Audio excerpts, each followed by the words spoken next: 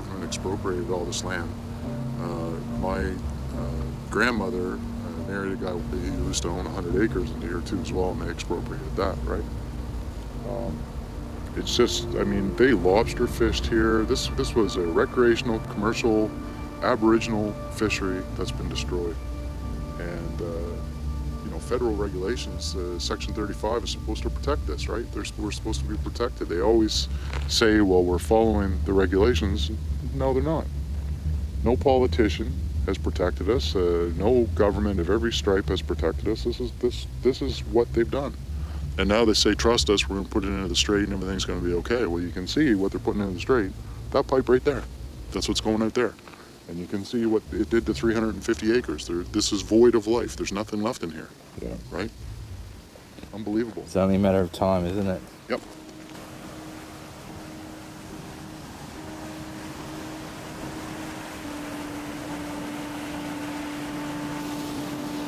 Yeah, it comes in to about 37 degrees Celsius.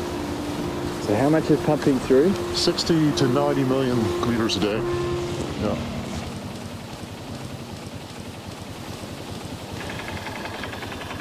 The river comes into the mill, goes through the system, all the waste, water goes out. The entire river? Yeah, middle river, yeah, they source everything from the middle river. Yeah.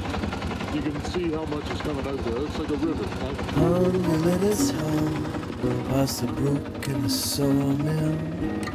Dim light in the afterglow, through the Pictou woods it guides us home. Mother, I heard. I've been here for about 20 minutes and the smell is absolutely outrageous. I can't begin to explain to you absolutely how potent the smell is here, and you can understand how when they started to pump this toxic effluent into Boat Harbour, how all the fish and lobsters died within days of doing so. It's hard to believe this has been going on for years.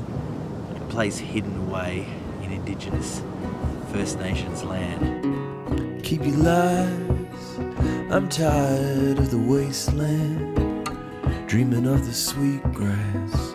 Bring it back, give it back now. Smog still heavy, sky gone black.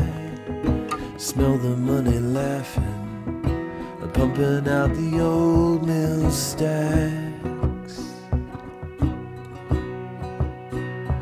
But I dream we'll smell the ocean again, breathing deep like it was before.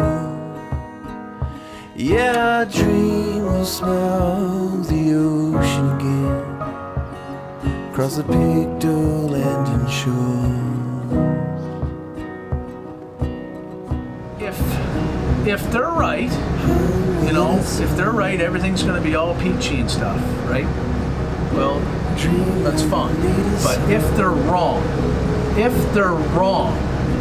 it's going to be an environmental disaster, and it's going to hang over this province for years and years and years. And were they right about Boat Harbour? That's right. They thought Boat Harbour was a good thing, and look at that, you know. And they didn't care. And they didn't care. That's the thing. They don't care. They know they have to do something now. The native people that live over there are, they're up in arms, of course, right? And why wouldn't they be? That's my biggest regret. Is not backing them. Is not going behind them and helping them. And you know what I mean? But I am now. You know why? Because it affects me, and that's not a good thing. I should have been there in the first place. I should have been all there in the first place.